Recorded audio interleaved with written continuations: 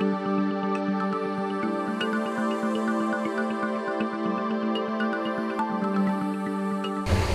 Village is an amazing institution in this state. I'm Doug Fisher, I'm Secretary of Agriculture. We are, in our department, responsible for promoting seafood in the state. And of course, we're here at Viking Village today, which is an extraordinary example of just what it means to be in this industry, plying the waters of the Barnegat Bay. The numbers in New Jersey are phenomenal of what it is that we land in our seaports.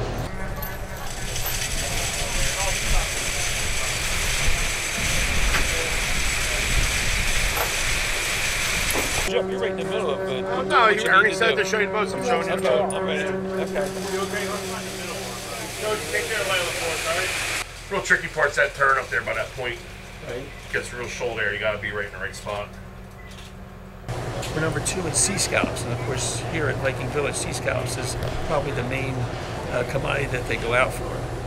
And they are some of the most responsible fishermen, fisherwomen, watermen, whatever, however you want to characterize it, in the world. And they do a great job. Phenomenal. It's known around the world.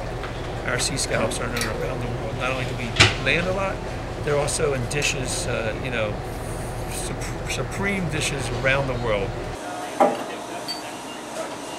What he does is he goes into a school of bunker and he whips his tail, knocks them out, goes back and eats them. He was dressed 350 pounds dressed. Our tour is excellent. Carter was a great, gave a great introduction. Now going in and actually seeing things. I mean, this is a tremendous asset to Barnegat Light in Long Beach Island, because seafood is so important to our economy, not just the state of New Jersey, but Barnegat Light and Long Beach Island, that here it is, you're actually seeing it live. So with the tile fish right now, we just salted it, we put it in a pan that was about 350 degrees with a little bit of vegetable oil, and we're going to sear it, get it nice and golden brown on one side, take it out and serve it. That tile fish is so fresh, it's nice, bright, and sweet. We don't need to do anything but just a pinch of salt.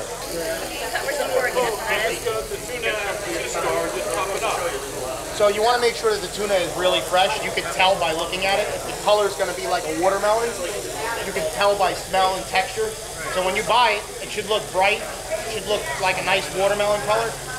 What I do here is to help the commercial and the recreational fishing industry, as well as the general public, to know what the regulations are and what they are permitted to fish for, and what time of year, what the regulations are. We also strongly educate the recreational industry on ethical angling techniques. So a lot of seafood comes through these ports in our midst, right here in New Jersey, which is the most densely populated state in the country, and yet we have managed to maintain a way of life for watermen in this state. And it's big business. It's been estimated that it's approximately $6 billion to the economy, the state of New Jersey, and to the country. And that's not, pardon the pun, not small potatoes. Viking Village, the family, has been in here since the 20s. People come from far around, not only just to witness the village and to experience that, but they also come for tours like we are here today, walking the docks, interacting with the fishermen, and seeing the extraordinary work.